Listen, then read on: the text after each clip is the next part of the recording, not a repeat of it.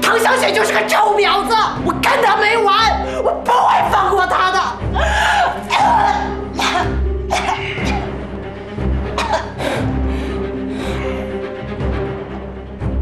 你要是敢动唐小雪一根头发，我保证，从今往后你不会有一天好日子过。威武宋建国不打女人，做人要知足。我已经娶你了，你还想怎么样？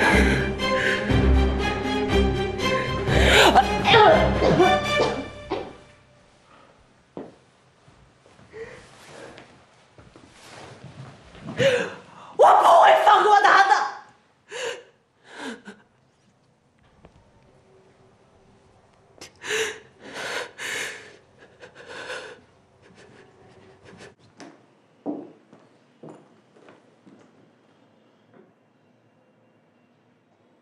你说你爱了不该爱的人，你的心中满是伤痕。你说你犯了不该犯的错，心中满是悔恨。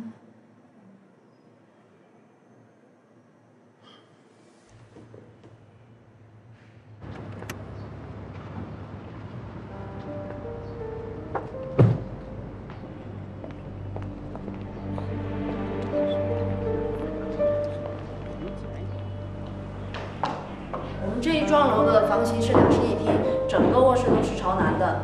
吴总好。下2个地。吴总好，吴总好。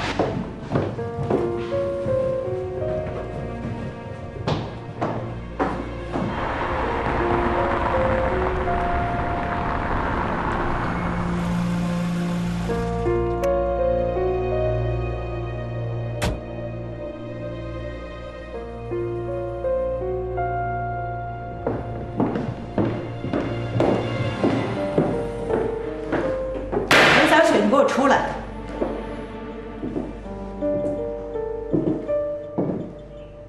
你怎么那么不要脸？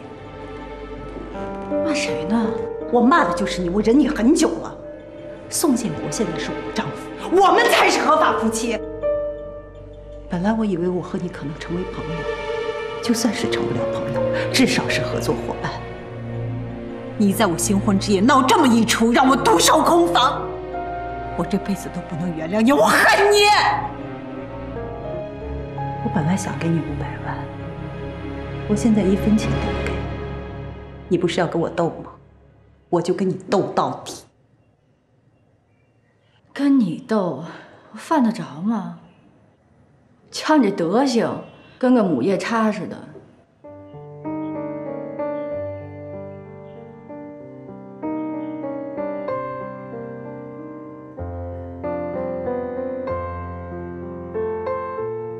小雪，宋建国把整个国学公司的股份都给你了，你究竟还想要什么？我就想要宋建国。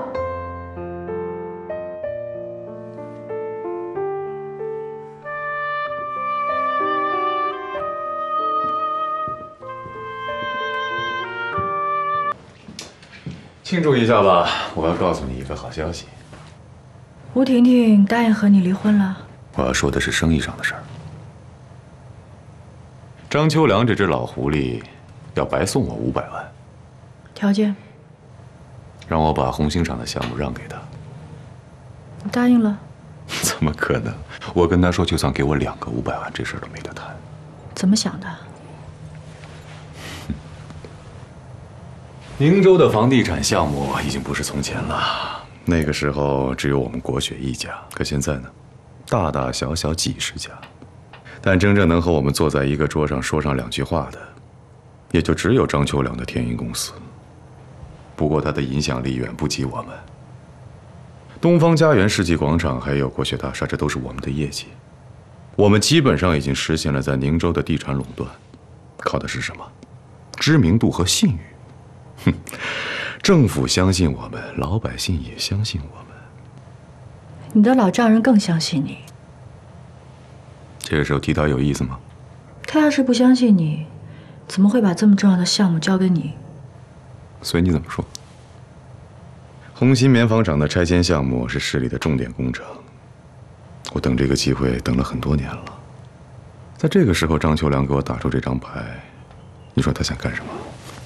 想让天鹰建立和国雪一样的知名度和信誉度。我要是让他如愿，我就是个傻子。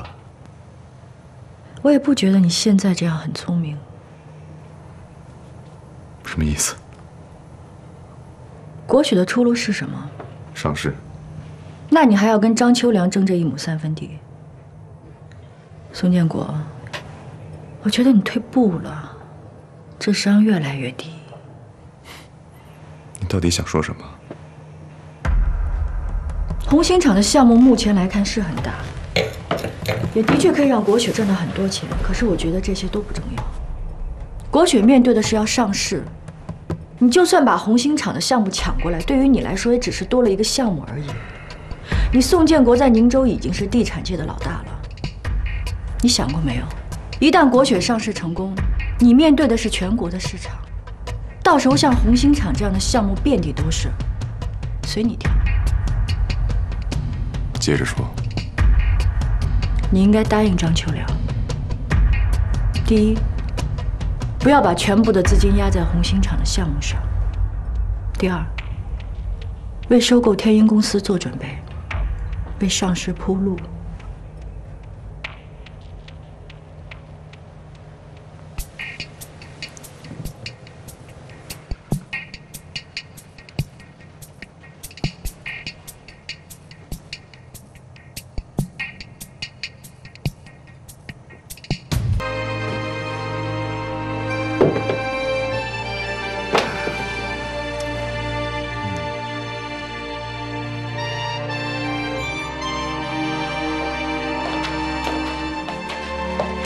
没走呢，可以多陪你一会儿。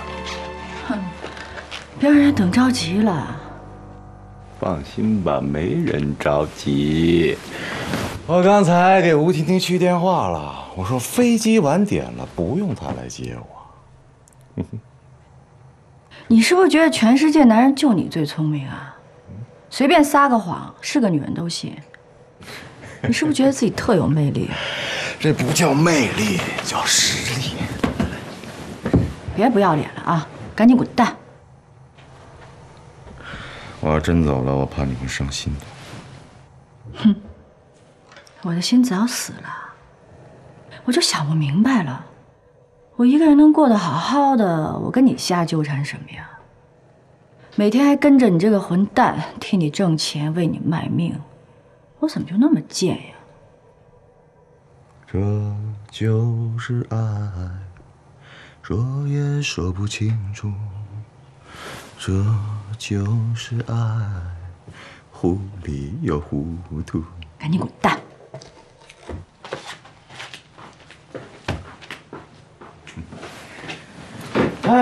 这就是爱，说也说不清楚。这就是爱，糊里又糊涂。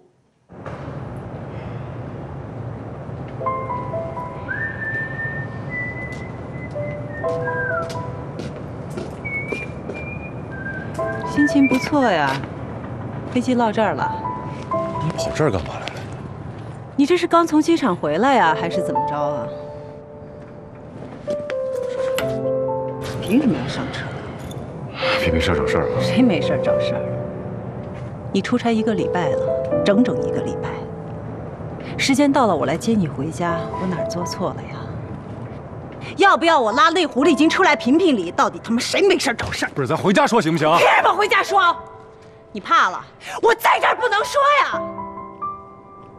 宋建国，麻烦你搞清楚，谁才是你明媒正娶的老婆？我做的够可以了，您没事过来串个门，我没说过什么。可现在倒好，你越来越过分。你想怎么着啊？我不想怎么着，我想请你回家。你知道吗？我现在的气量已经大到无边无际了，我受够了。随便你吧。孙建国，我告诉你，要是再有下一回，有他好看。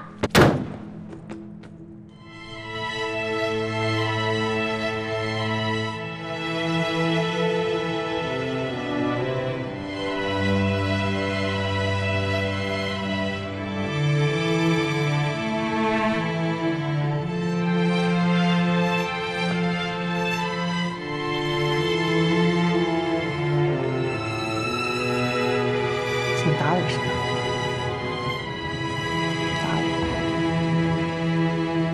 打我！打呀！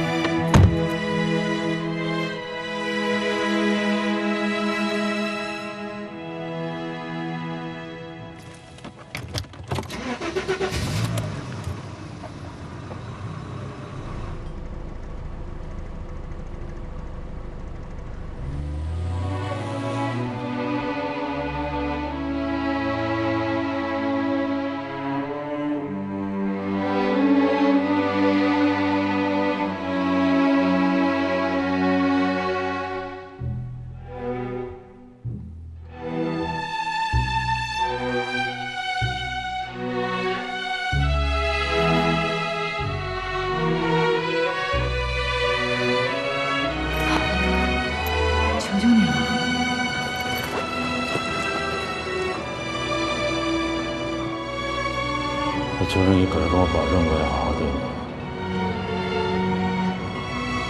你们男人真逗，这种事儿也是可以托付的吗？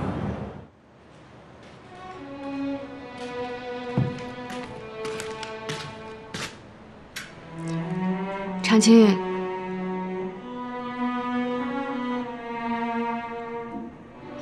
长青，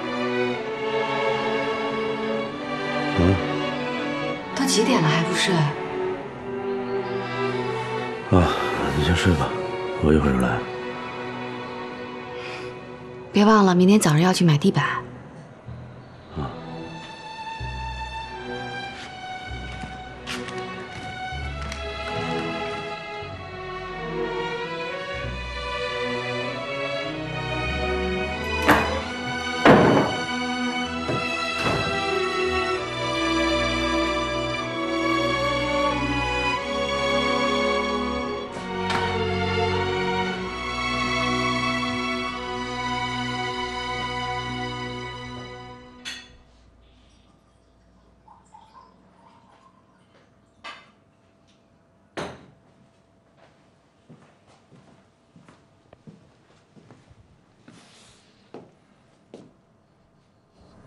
少他妈打一下冒一下的，这种日子我过够了。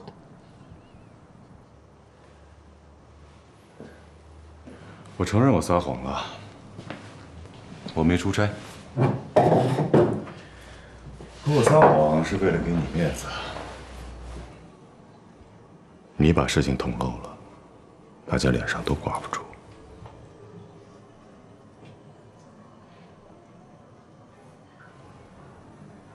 这样我会疯的。我不知道我疯了会干出什么事情来。那你可得挺住了。我们目前的状况是历史遗留问题，现实很残酷。但你可以想象啊，想象总是美好的。而且在你爸眼里，我们还是一对恩爱夫妻。我们要努力，继续保持。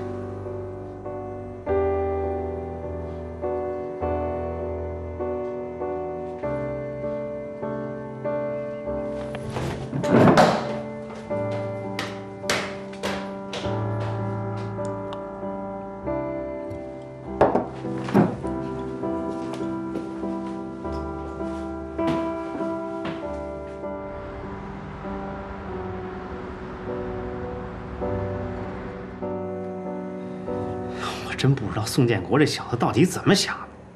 你说我给他开出这么好的条件，他居然跟我说他要考虑考虑，他有什么可考虑的呀？不瞒你说呀，我给这小子这么多钱，我真是舍不得。可这小子嘿，跟我这装大爷，他装什么装啊？跟我。张总，其实这也很好理解。这宋建国不就是怕天云公司通过拿到这个项目，实力壮大了，会影响到他们国雪在本市龙头老大的地位，这是他绝对不能接受的。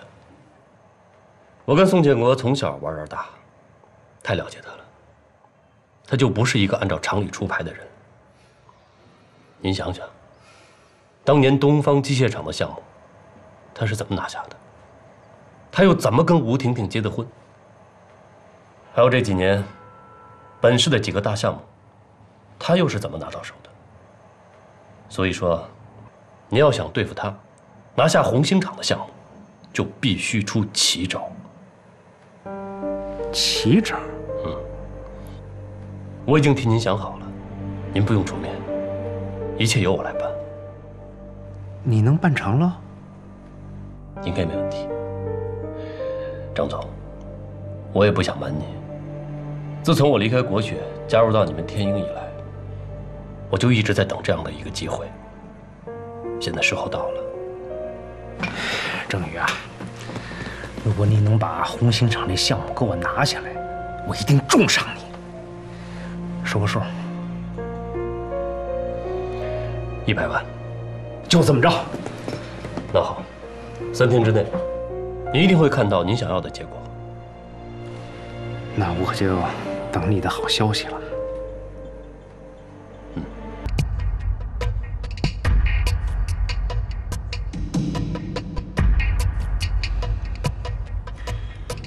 你跟爸说实话，宋建国跟这个女人的事儿，你知道不知道？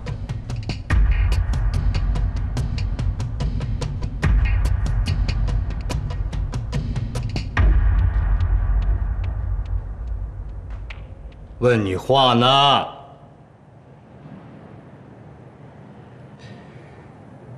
我知道。你知道？知道为什么不告诉我？知道为什么要瞒我？我还是不是你爸爸？爸，您别管这事儿了，我自己的事儿我自己解决。你自己解决？你自己要是能解决，这些破照片就不会被别人放到我的桌上的。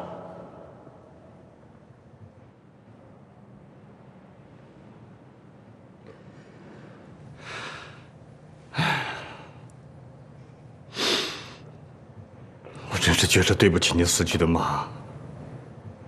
你的婚姻弄成今天这个样子，爸爸还是通过匿名起报才知道的。婷婷啊，宋建国这个女婿是你自己选的吧？爸爸当时那么反对，你就是不听，结果怎么样？弄成现在这个结果，高兴了？爸，您别说了。您是不是想要我跟宋建国离婚？我告诉你，我不会离这婚的。我当初嫁给他，我为他付出了一切，我就这么耗着他们。我豪车开着，好房子住着，我吃香的喝辣的，我自在的很，我耗死他们。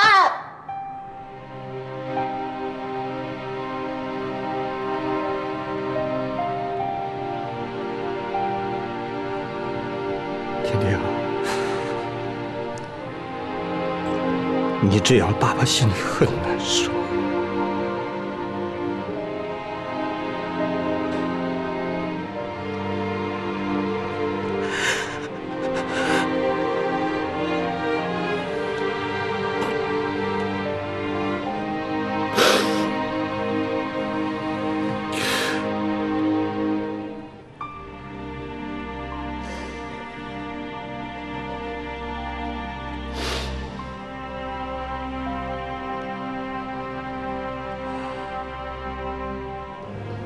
我还没死呢，宋建国，你必须付出代价。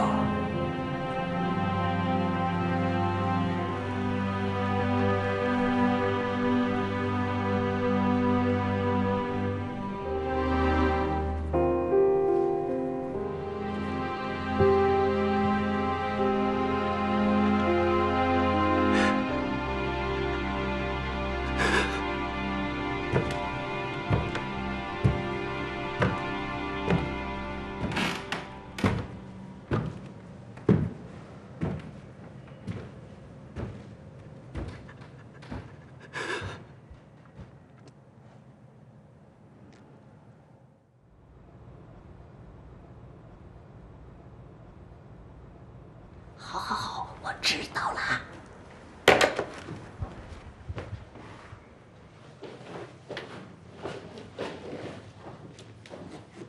顾元梅，啊？干什么去啊？家里没醋了，我去买瓶醋。不许去。这吃饺子哪能没醋呢？我去就回啊。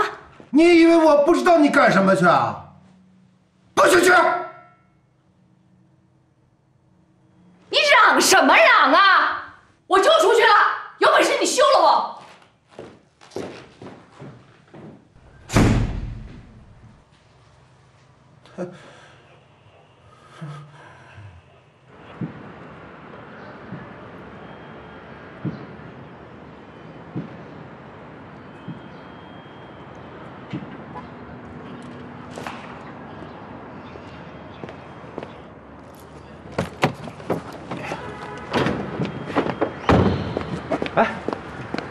哎呦！哎呀，去！哎呦，我说你们爷俩，这叫什么事儿啊？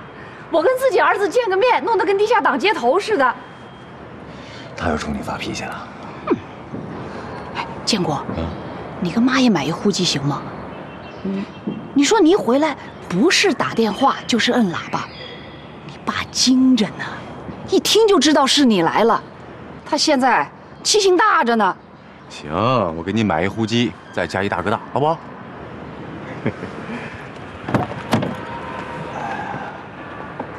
来，这些东西是孝敬您二老的啊。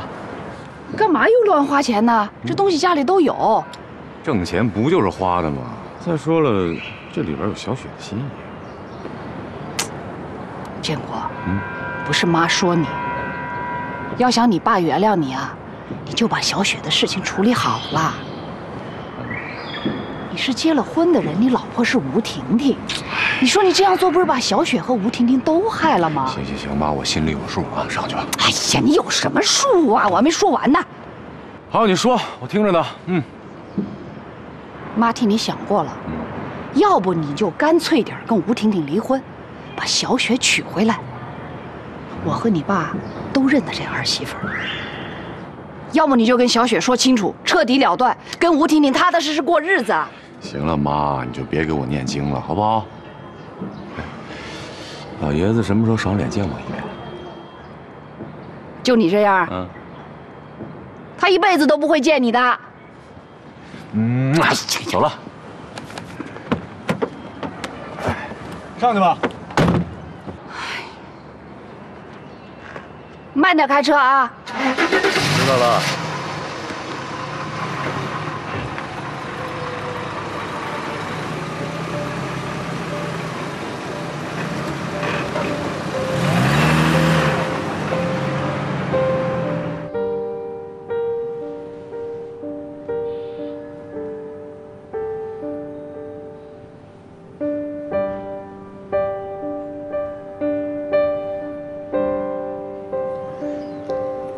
老唐，我病好了，出院了。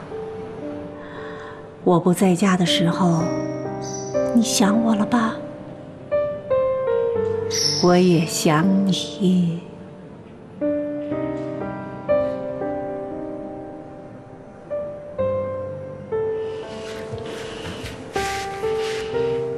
简直太可笑了！他裘振宇居然敢在外面找女人，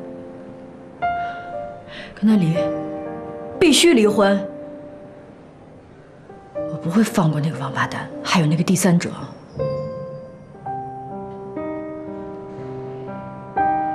你给句话呀！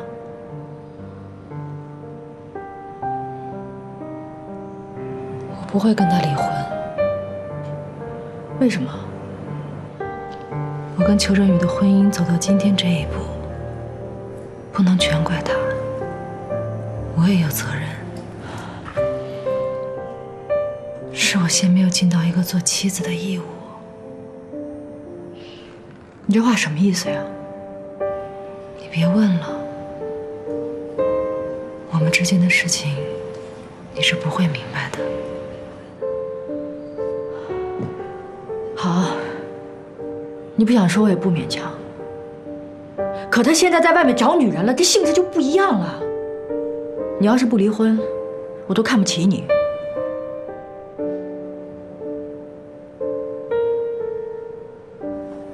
我要是跟他离婚了，宋长青和程洁的日子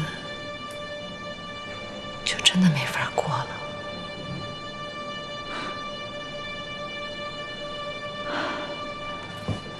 你活得累不累呀？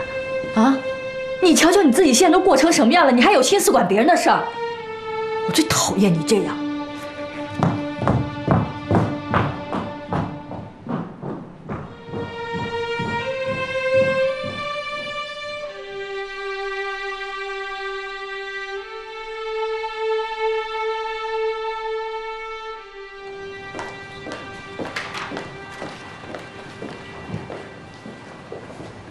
您好，宋总。你们老板在吗？您跟我们张总有事先预约吗？我还用得着预约吗？告诉他，就说我找他谈生意来了。对不起，宋总，张总去香港出差了，您不知道吗？不可能。是的，张总是坐今天上午10点半的航班走的。不好意思。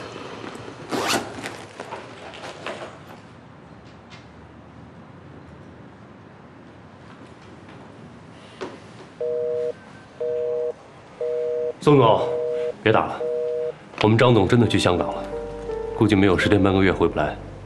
是吗？张总临走的时候，把公司的事情交代给我了。你找他是为了红星厂的项目吧？这样，到我办公室，咱们俩聊。别开玩笑了，你一副总能说了算吗？宋总，在天运公司，我们上班不开这样的玩笑。够能装的。行，去你办公室，咱俩慢慢聊。跟我来。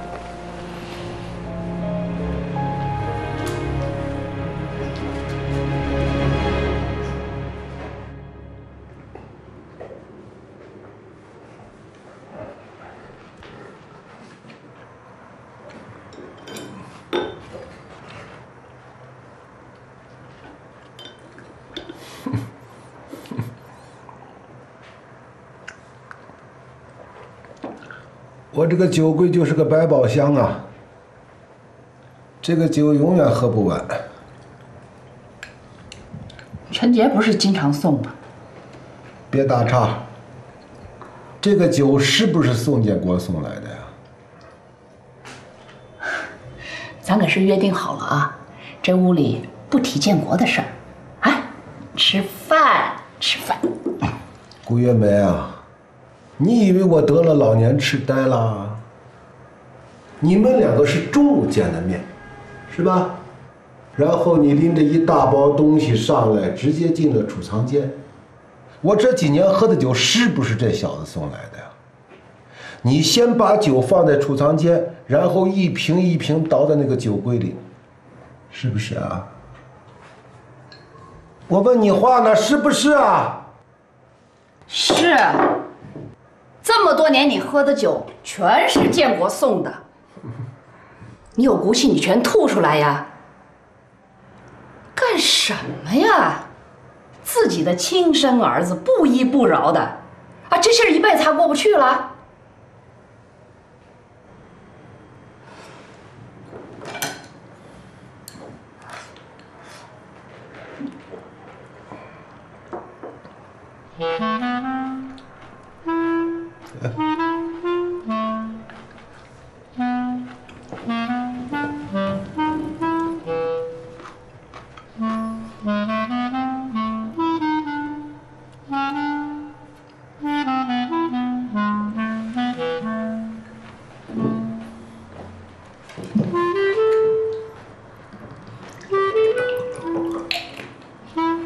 哎，他和小雪现在怎么样了？划清界限没有啊？你问谁呢？我不知道。你不知道，我告诉你啊，你必须给他说清楚，这个问题他要处理不好，我是永远不可能见他的。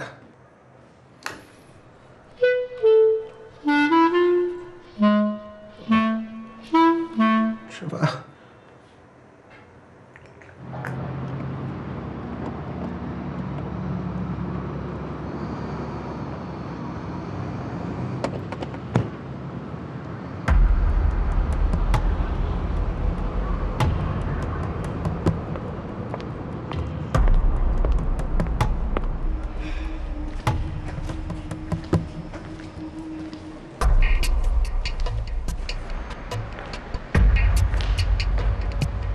你怎么跑这儿来了？我还想问你来这儿做什么呢？你昨天跟张秋良在温泉里泡了半天，怎么着？没谈拢啊？你到底干嘛来了？我说我跟张秋良喝早茶，你信吗？家里闹一闹就算了，生意上的事情别瞎搅和。生意上的事儿？谁生意上的事儿？我跟张秋良谈我跟他之间的生意，关你什么事儿？你说什么呢？听不懂啊？没关系。宋建国，你真以为你在宁州市房地产是孤独求败吗？我吴婷婷很快就会告诉你，你是怎么败的，败在谁的手里。你是不是疯了？我就是疯了。你别太紧张了，我不过是跟张秋良打一场麻将而已。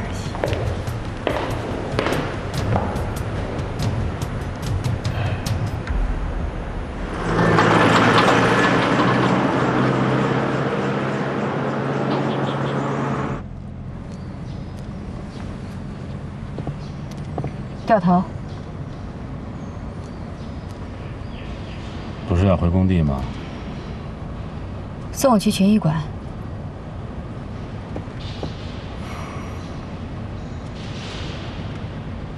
你不送我打车去。我再说一遍，我跟小雨真的没什么，你千万别多想。陶小雨是我最好的朋友，我去问问他跟裘正宇过得怎么样，不行吗？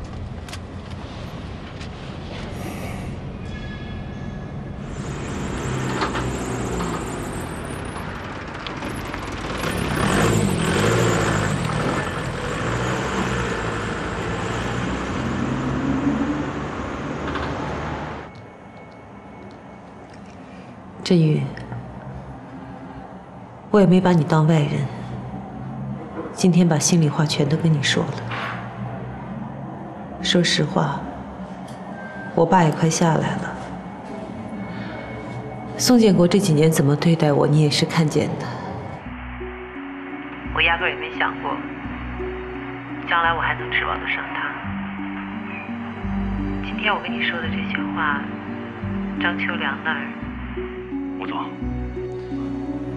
你不用说了，我很能理解你的感受。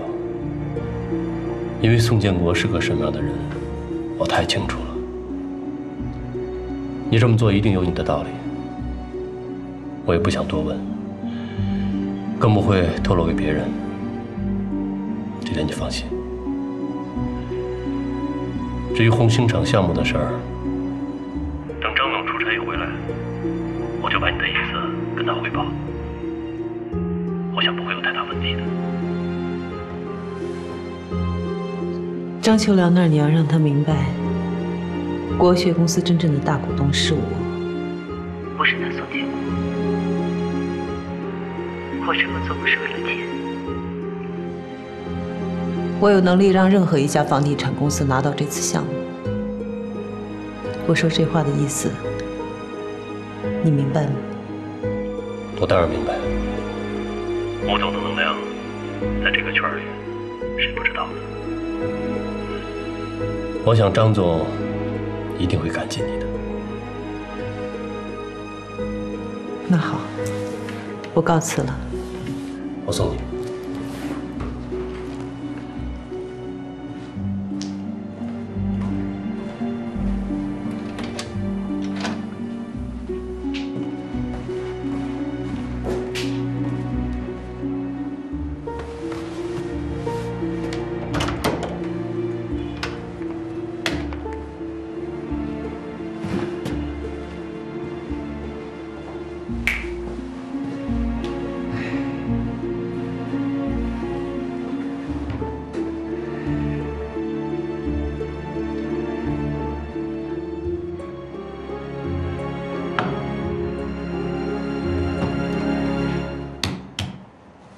漂亮。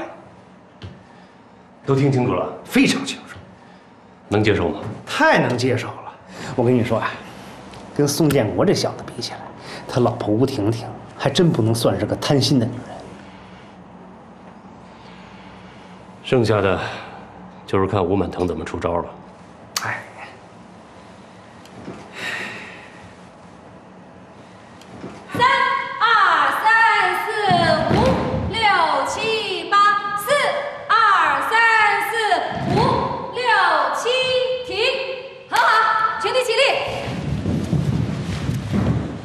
今天课就到这儿，同学们再见。老师再见。解散。不好意思啊，程姐，让你久等了。没事儿，看你教孩子们跳舞，让我想起咱们小时候来了。5、6、7、8，3、2、3、4。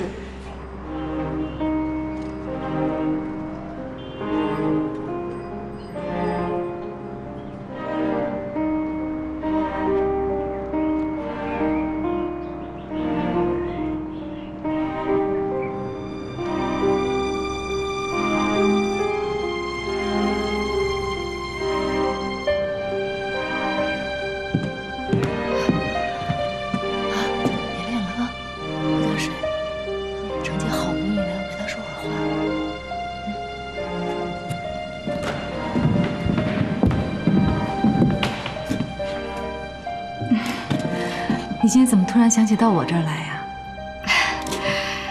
最近接了一单活儿，忙得乱七八糟的，这都好长时间没来看你了，正好今天有空。怎么样？最近跟裘正宇过得好吗？啊，挺好的。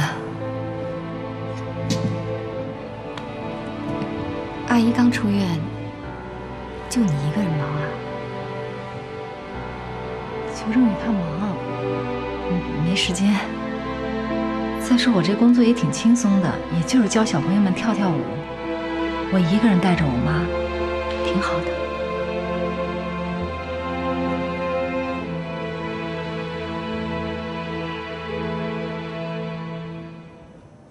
小雨，咱俩是最好的朋友，有什么千万别瞒着我。跟我说实话，裘正宇是不是还像从前那样？他还动手打你吗？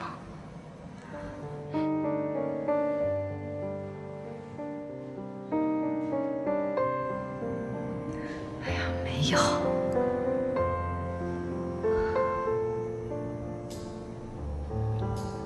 哎呀，真的没有。我的事你就别操心了，我过得挺好的。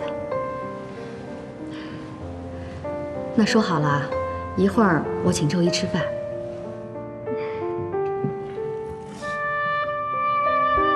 改天我把周一接到我那儿去玩玩。行。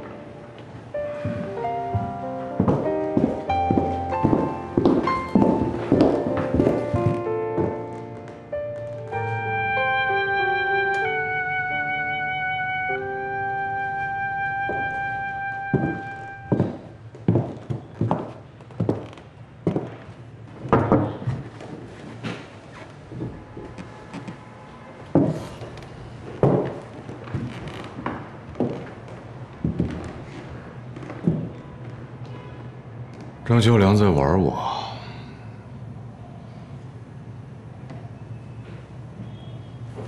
裘正宇跟我说，张秋良去了香港，说红星厂的项目他不干了。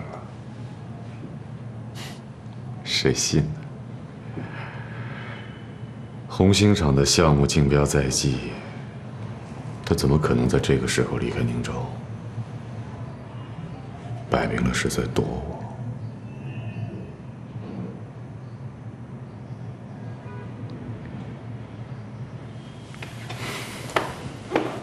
你怎么不说话？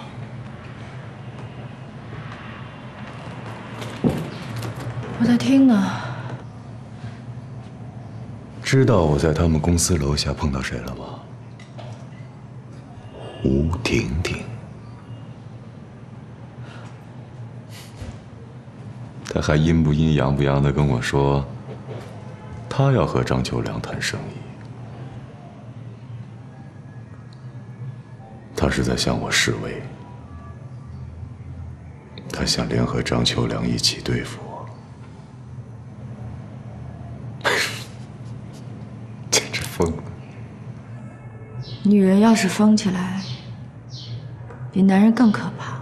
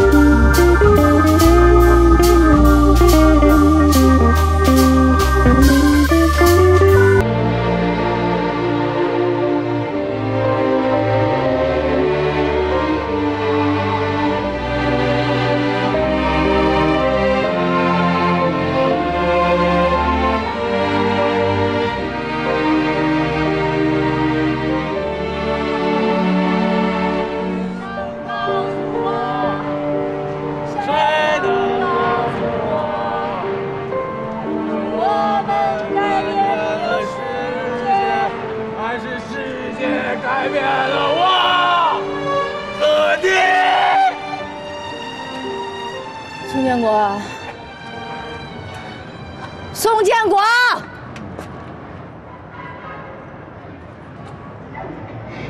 你改变了吗？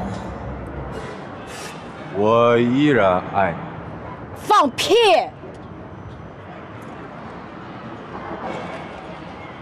真的。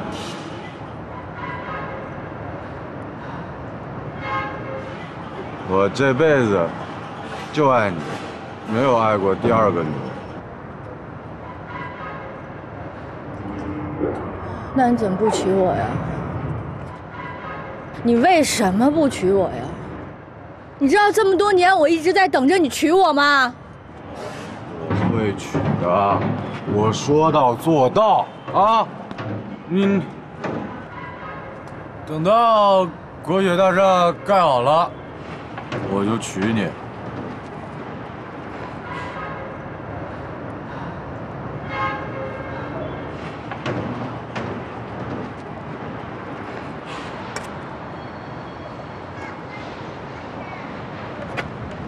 我让你成为全宁州最有钱、最有钱、最有钱的女人。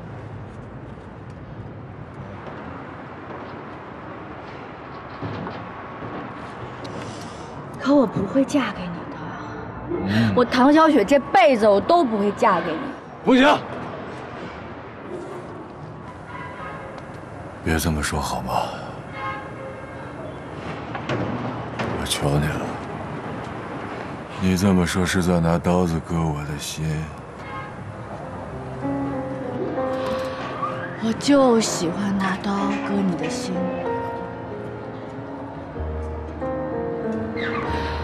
在我唐小雪最美好的时候，我天天都想嫁给你，可你他妈为什么不娶我呀？啊！你嘴上说爱我，你嘴上说要娶我，可你这混蛋最后娶的是吴婷婷。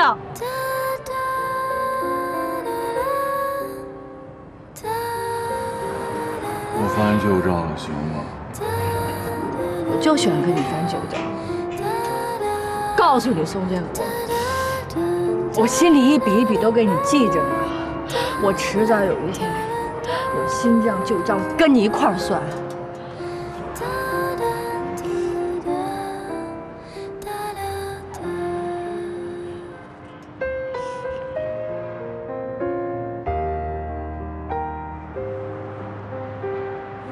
我会把欠你的债都还上，要不然你就一刀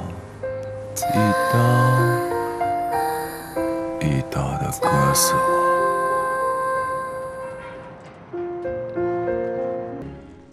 给我一个合理的解释。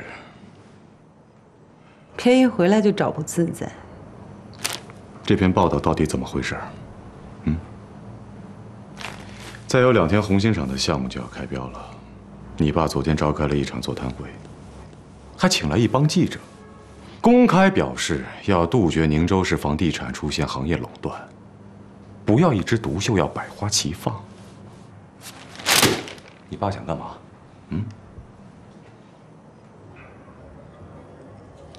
宋建国，你着急的样子真可爱。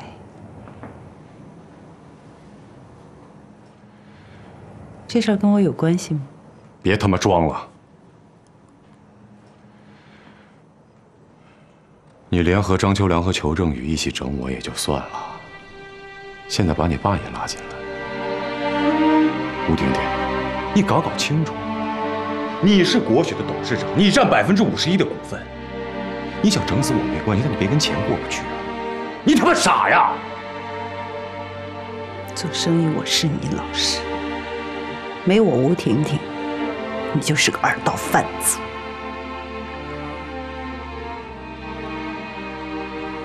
怎么着？翅膀长硬了，飞黄腾达了，要龙飞升天了？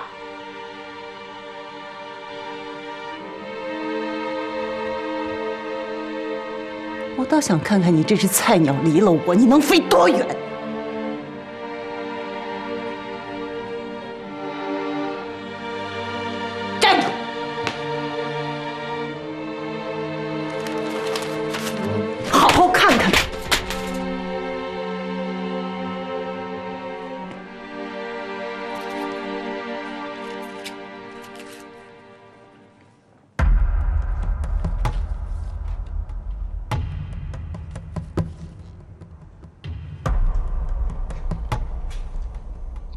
老泰山是因为这事儿要替你出头是吧？活该！丢人都丢到我爸办公桌上去了。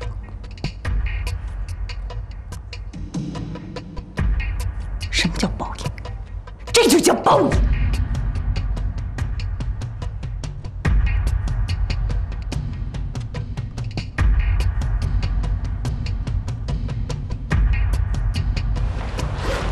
哎，哥，让我留这儿吧，你一个人我不放心。什么不放心的？又不是打架。18米油漆，赶紧提。大哥，你嫂子要问起来，就说我见客户去了。那你中午回去吃饭吧。嫂子包饺子啊。知道了。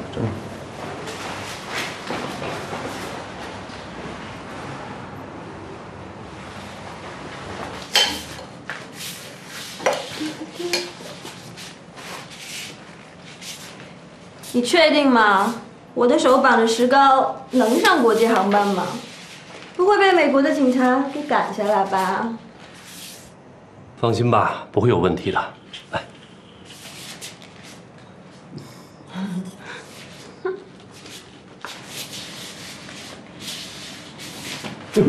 小心点儿，一会儿摔着。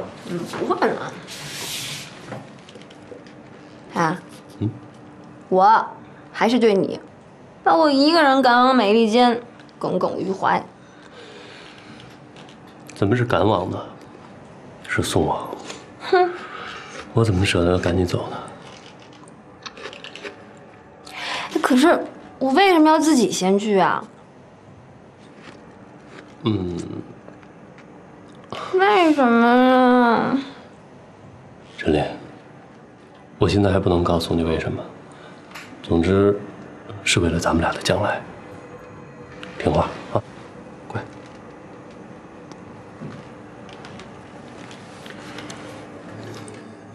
哎，是不是咱们俩的事儿让你老婆发现了？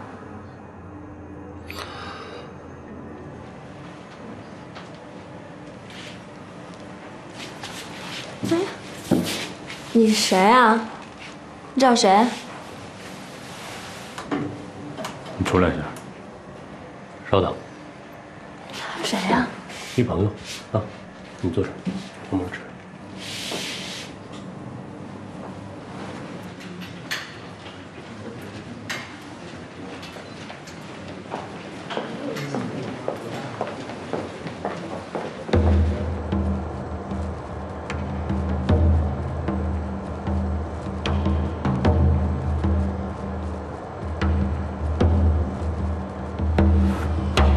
那个女人是谁啊？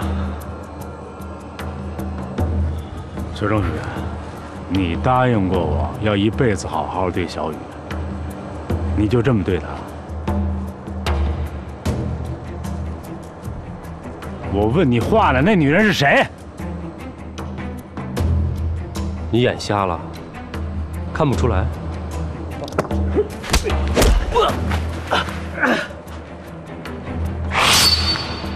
你再动我一下试试，我他妈打死你！你打呀！打呀！我真想杀了你！我不止一次动了念头要杀了你。每一次我动手打唐小雨，都是为了你。你不知道吧？唐小雨跟我结婚的那天晚上，她搂着我跟我做爱，喊的是你的名字。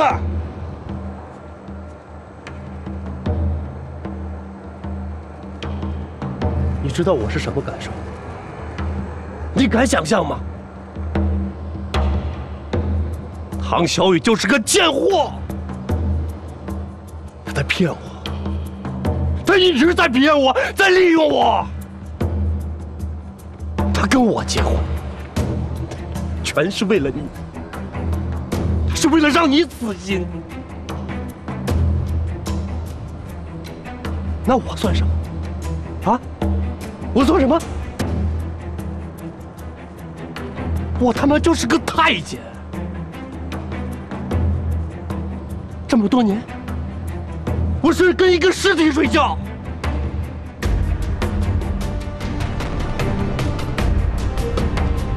他妈就搞不明白了。你说你宋长青，你除了痛苦，你能给小雨什么？你什么都给不了。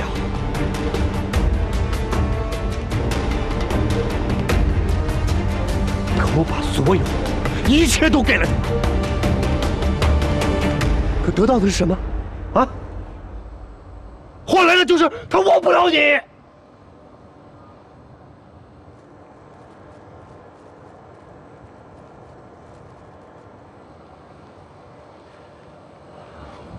是，我是在外面有女人了，你看见了？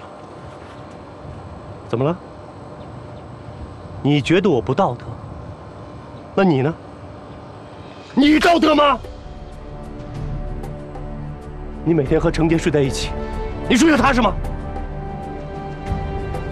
你心里念念不忘的是唐小雨，要不然你也不会吃饱了撑的，一次一次管我的闲事儿。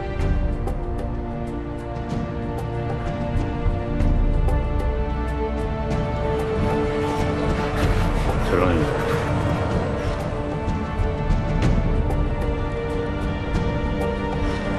你要还是个男人，就放过方小伟。过不下去，你们别过呀！你离婚呢，你为什么要那么折磨他呀？想得美！这辈子就这样了，我认了。我不会跟他离婚，我耗死他，我折磨死他。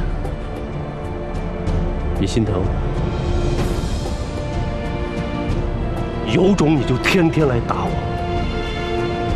我等着。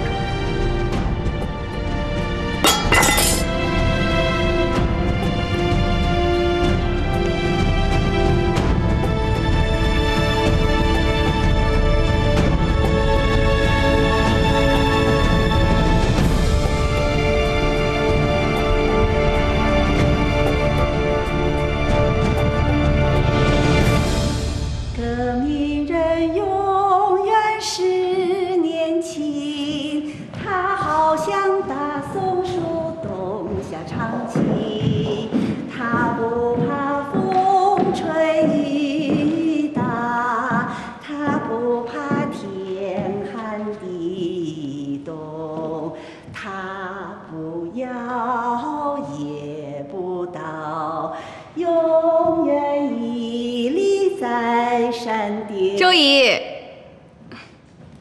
跳得真好。好什么好？就是锻炼锻炼。小雨呢？啊，这打饭去了。哦，你怎么来了？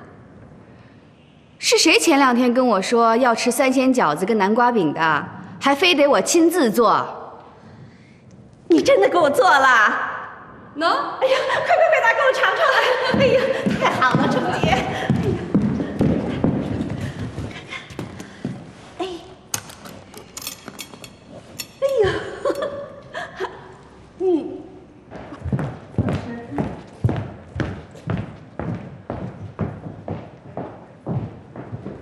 小雨，小雨，小雨，你怎么来了？马上离婚，马上离开那个混蛋。出什么事儿了？我刚才找过邱正宇了，我都知道了。我说过，我的事儿让你别管，你为什么还要管？你那过的是人过的日子吗？我不管行吗？那邱正宇他心里根本就没有你，他已经有别的女人了。我现在知道啊，你以前做的一切都是为我好。你慢点吃，好吃。为了让我死心，你才嫁给邱正宇的，对不对？好，我谢谢你，但够了，你做的一切都够了，咱们到此为止。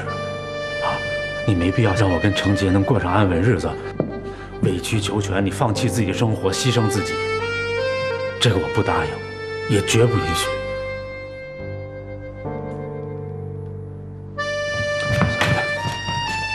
我知道你担心什么，我会跟程杰好好过日子的，请你放心。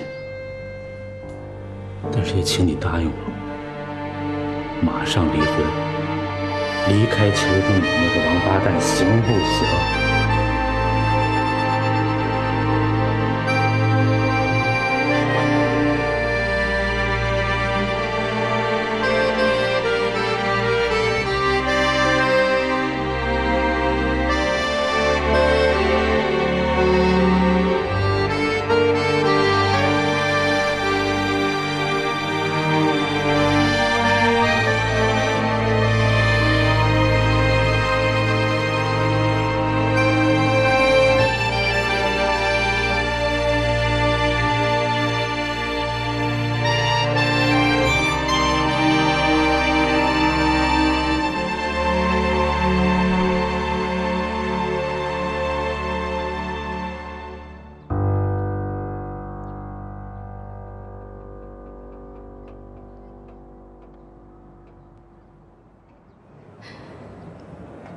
你能把小雨忘了吗？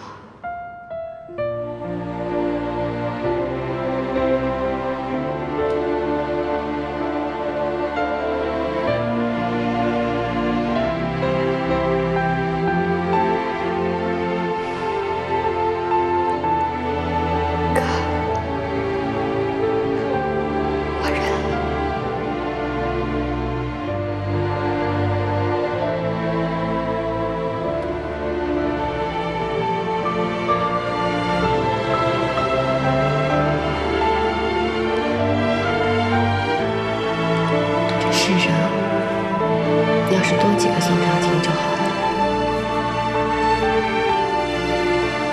都说女人结婚是第2次投胎，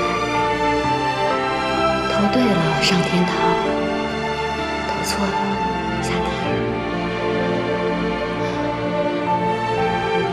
我算是投对了。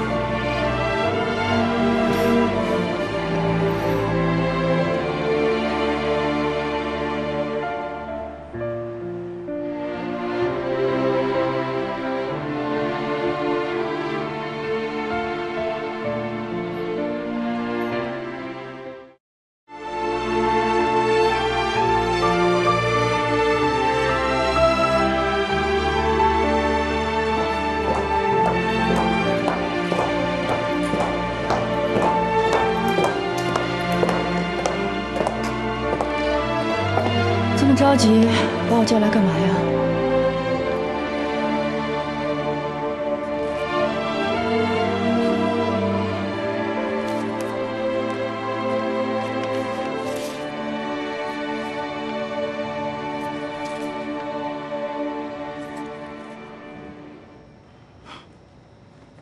真厉害，宋建国，这回你可惨了。 想不娶我都不行了，弄清楚谁干的了吗？我也在猜。不过这些照片不错，我得留着，老了有个回忆，青春的见证。我这次怕是要栽在吴满腾手里了。我要是吴满腾，我就扒了你的皮。 抽了你的筋！好端端的一桩生意，眼看就要到手了，慌了。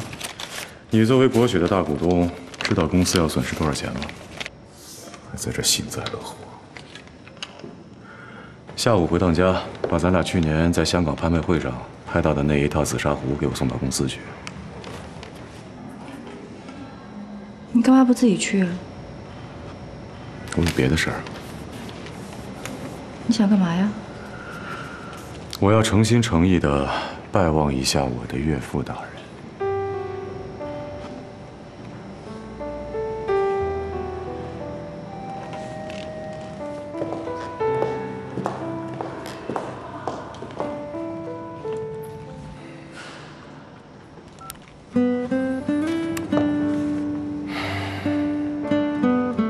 郑宇吗？咱们俩下午见一面吧。 我想你了呗。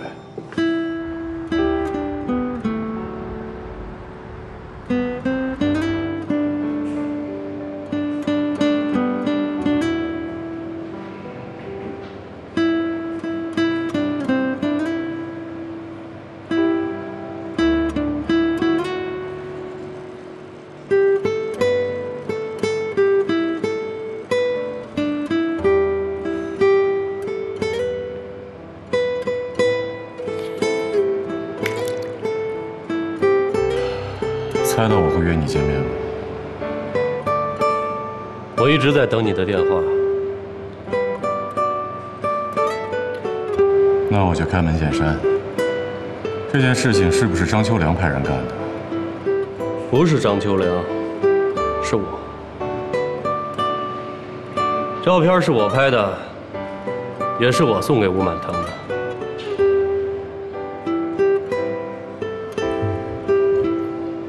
你回答的好爽快，没什么不敢承认的。这些年没什么来往，你变化不小，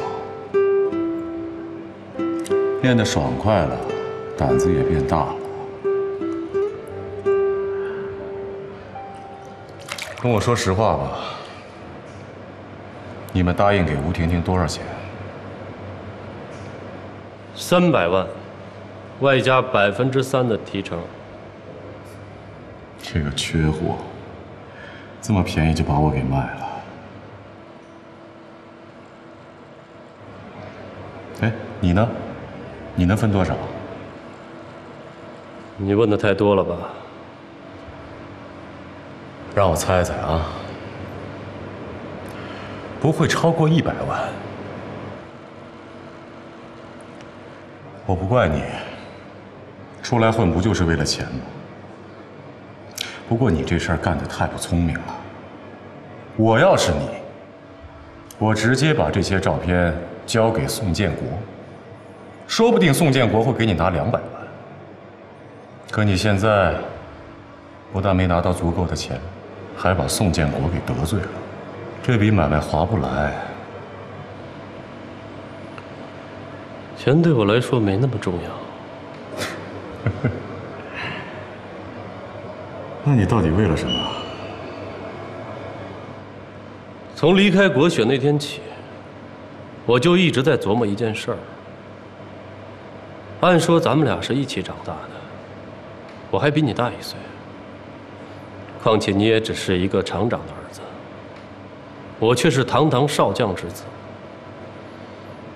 无论从年龄、地位、身份哪方面讲，你都不该是老大。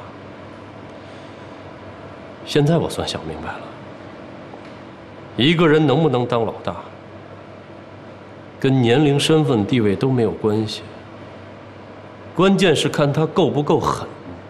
他得狠到对谁都下得去手，这样才有资格当老大。你说我总结的对不对啊？这次你够狠了。我还不够狠。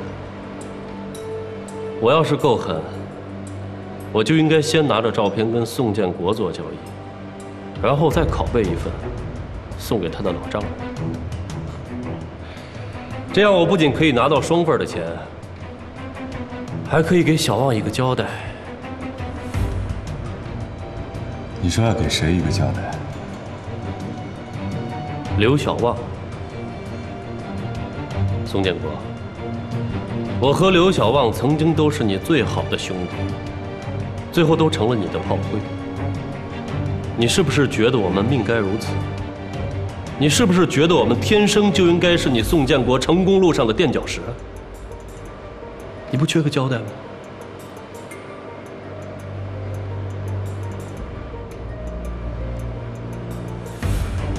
拍这些照片花了我不少功夫。其实我一直在等这一天，我就是想告诉你，出来混是要还的。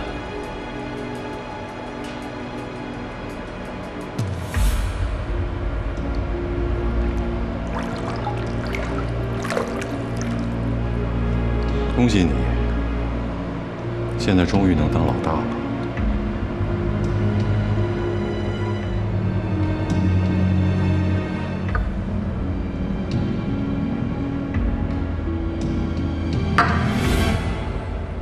彼此彼此。